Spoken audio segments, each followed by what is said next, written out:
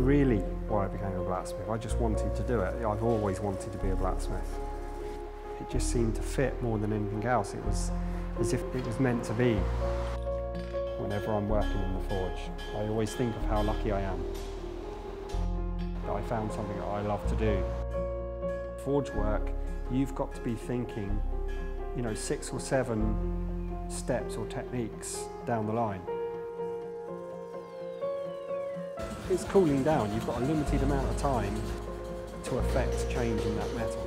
And that can add a level of intensity that isn't really present in a lot of other crafts.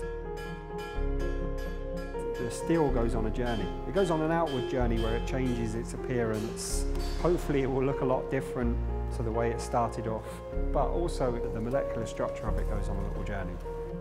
But it's still one of the most sophisticated things man has ever done, which is learn to manipulate metal. Molten or hot metal, that's iron's natural state. We're dealing with it in its frozen state. So it's like modelling clay, except for you can't touch it. And that adds another layer of fascination to it. You've got to use all these interesting tools, and you've got to learn how to tease it and sculpt it. That moment when you step back and the piece is completed for the first time, it's just, there's something special about it. There's this moment, but for a small amount of time, you've kind of had this moment of peace.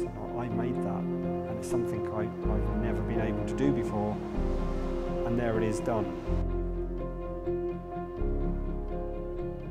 My name is Michael Budd, and